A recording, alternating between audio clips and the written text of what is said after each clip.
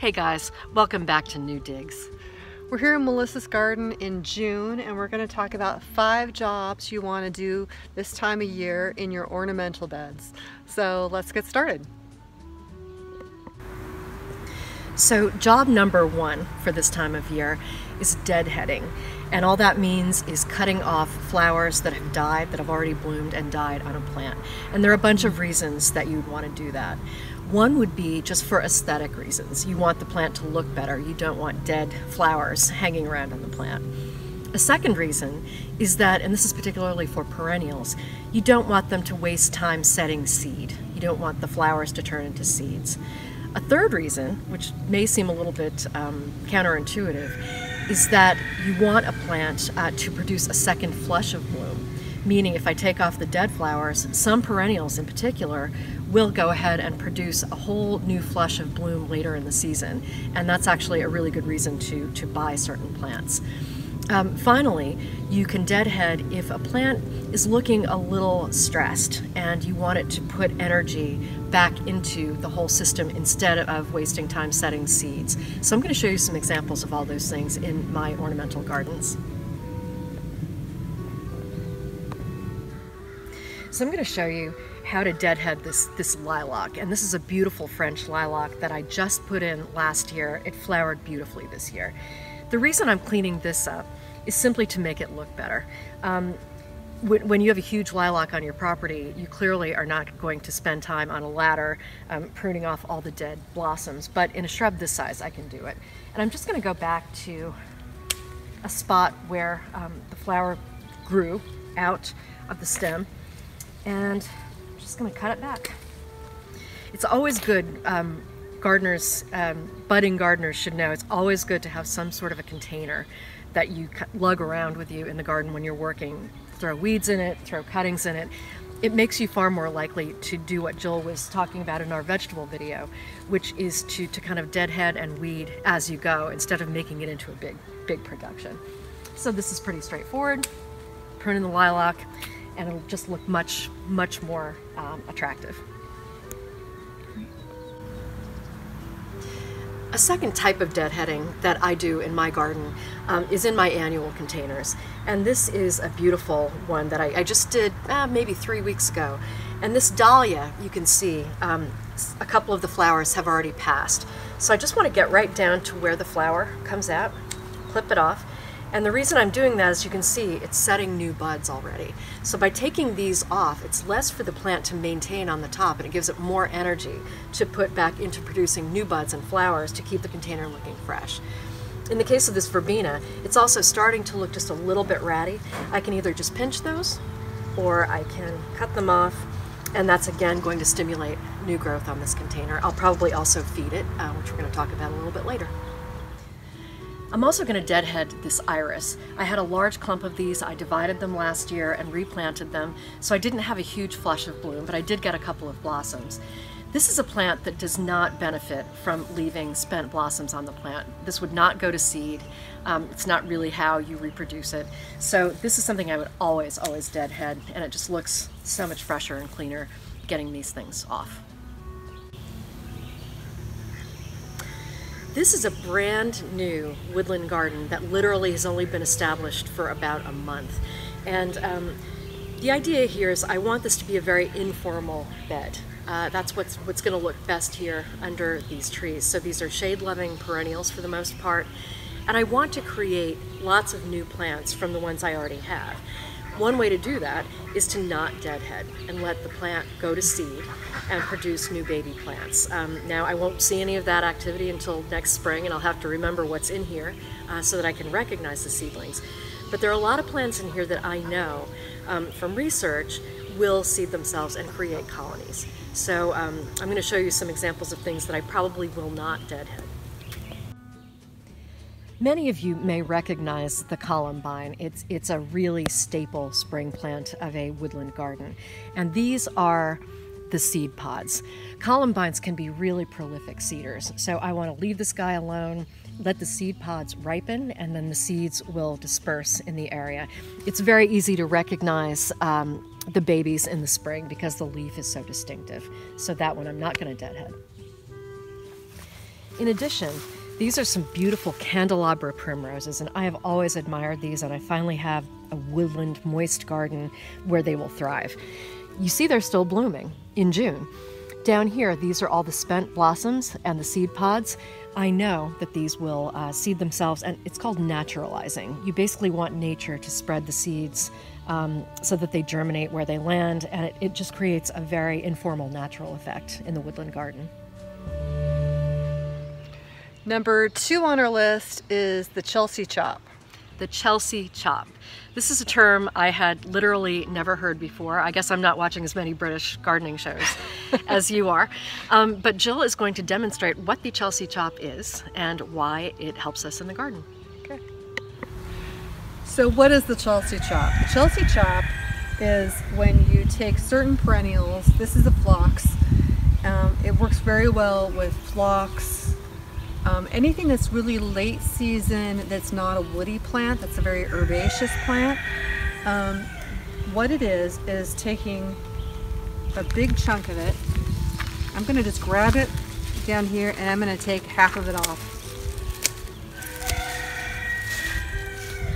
I'm going to take a little bit more and maybe do it a little higher up.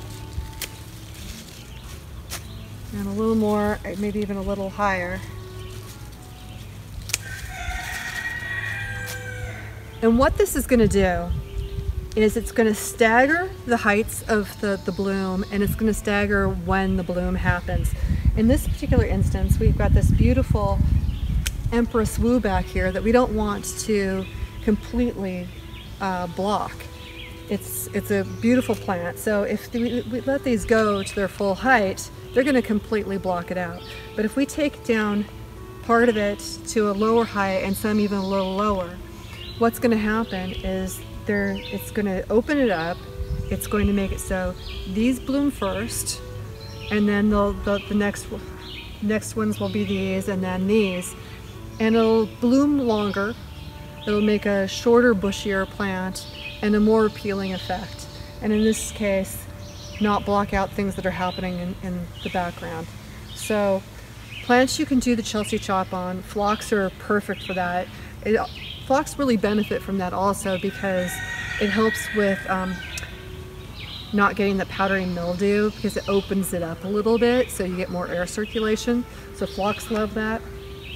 Echinaceas, daisies, most things that are sort of in that late blooming daisy family. So experiment with it and see how you like it, but the Chelsea chop is something to do in June. A third job that you should be doing at this time of year is weeding, staying on top of the weeds. And unfortunately, this is not one of my fortes. But in my defense, in my woodland garden, because it's informal and because it does kind of transition into the woods, weeding can be a real problem, especially across this back area. Now, why do we weed? We weed for a couple of reasons. One is that we want to feature the plants that we've purchased and that we've planted here. There's an old saying that a weed is just a plant out of place. Now, take that with a grain of salt. The other thing is that weeds are notorious for being able to spread very quickly, and so sometimes they can be invasive.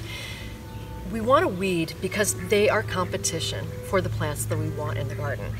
Every weed has a root system, and it's soaking up moisture and it's soaking up nutrients from the plants that we want. So that's why it's important to get weeds out. Now in this bed, because I want it to naturalize, it's going to be especially important to stay on top of weeding, and this is going to be trouble for me. But I'm in this little area in the transition between the woods that I'm not going to be gardening in and the garden itself. And along this border, I planted spring bulbs last year.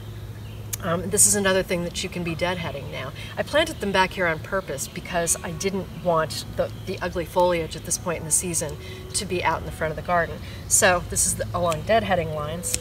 Cut these off so that the plant is just putting energy into the bulb, just like the garlic that we talked about in our vegetable video. But this whole patch here is weeds, and fortunately, it has rained recently, so it's very, very easy to pull these out. That's always a good idea when you're weeding, is to either water or wait until after it's rained. So I'm just going to pull all these out, and I do not want to throw them back in the woods because they probably would be able to reseed. This is called colt's foot. This is all over the place. It's actually a beneficial weed, but I don't know how to use it, so it's going out of my garden. So in this case, just going to pull it out. I can also use a cultivator, which is one of those, looks like a little hand rake, to stir things up, but sometimes if weeds have gone to seed, it stirs up more weed seeds, so you're better off just pulling the plants directly up. So tip number 4 involves feeding. And early in the season, I put down a granular, slow-release fertilizer in all of my flower beds. There's a product that Espoma makes that I really recommend. There's a flower tone and a plant tone, and they're both granular. You can even just kind of hand spread them. However, feeding is something that you have to stay on top of all season. And now in June, some things are starting to show signs of needing food. I'm standing here in a bed that looks pretty good. And in a second, I'm going to show you a parallel bed, its mate on the other side of my garden gate, and you'll see the difference. And one issue is compost. You try to enrich the soil as much as possible with compost. Early in the season, this bed got the bumper crop of compost. That bed got cheated. And you're going to see the difference, especially in the annual impatiens on the other side of the bed. Notice the yellowing foliage on these impatiens. Now, there could be a number of causes of that. The most likely one in this case is that they need to be fed. It could be from getting too much water. They may just not like this situation, but the yellowing foliage here, as opposed to here where this is a natural color, the chartreuse is a natural color. This is not supposed to be that color. It's supposed to be a green leaf. So I'm going to get out my fish and seaweed emulsion and give those guys a drink this afternoon. Now, if you've watched some of our videos, you may remember my set of 3 containers from earlier this season, and you can see that they really are flourishing. Even the spring plants that I was mentioning I might need to swap out are doing great. I did deadhead the tiarella here that I mentioned was a perennial. It had white foamy flowers. They were starting to look spent. Cut those off. These plants, as I said, I've really been on top of fertilizing. Imagine if you're a plant living in a container. The only access you have to food and water are what's contained within those walls. So every time I water, I'm leaching out nutrients and food. The plants can't gather it from elsewhere in their environment. So I have to feed them. And you can see how well they're doing and how they're really thriving in what's a very, very hot spot in my driveway. So it shows that they really are, they're happy and they're thriving. So our 5th tip is assessing your garden. June is a great time to just take a walk around and make some mental notes, and if you have the wherewithal, even to keep a little garden notebook of things that you want to do. And this would be things like a plant that you think you want to move. Maybe you want, in my case, you can see that I love the chartreuse in the garden, and I think it really pops. Maybe I want to try to get some more chartreuse into the garden. So it's a time to see if plants are performing well in the spot where they are. Do they need to be moved? This is not a time of year to move plants. We're heading into the hot weather of the summer here, and even though we are in the northwest corner of Connecticut, the ice box, we get some hot, humid weather in the summertime, and it stresses plants terribly if you try to move them in that heat. So I'm really making notes to myself for things I might want to move in the fall, or in some cases next spring. And by the way, this is the garden bed that you remember was pretty bare in one of the first videos we did, and you see how fully it has come in. So I'm really proud of this 2-year-old border. So a couple things I know that I want to do, mental notes I'm making.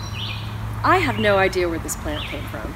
This is called a silene, and it's really it's sort of a meadow plant, a native plant, and it looks like it owns the place, but I can't remember planting it, and I certainly don't remember planting anything that I thought would get that tall. So it's a mystery, but I know that after it stops flowering and we head into the fall, I'm going to move it back a little bit so that it's not competing with this focal point, this tutor. I want the tutor to really have center stage, so I'm going to move this back. As we walk down the border, I've got a couple of other spots that I am making mental notes about. Yeah. This spot where I'm standing is frankly kind of a conundrum. You can see it's a large spot. It backs up to this rose of Sharon, which I rejuvenated, and it's actually looking really, really good. I think it's going to flower beautifully. I've got a couple of little hydrangeas here. This is sort of a miscellaneous little azalea that was left over from my old nursery. It actually sat in a pot for about 3 years until I finally decided, okay, you have the will to live, I'm going to plant you. But this area, what I've realized is that the hydrangeas just are not going to get large enough to kind of hold court over this area. They are supposed to be, they could get up to 4 feet, but I can just tell from looking at them. The range is 2 to 4 feet. I think they're going to stay closer to 2. They just don't look good here. I'm thinking of moving the azalea over into the woodland bed where I think it will blend in better. Here it looks sort of native-y, and this garden is a little bit more cultivated, I guess I would say. So I want to get that out and figure out something for back here. Question would be, should I put a shrub back here?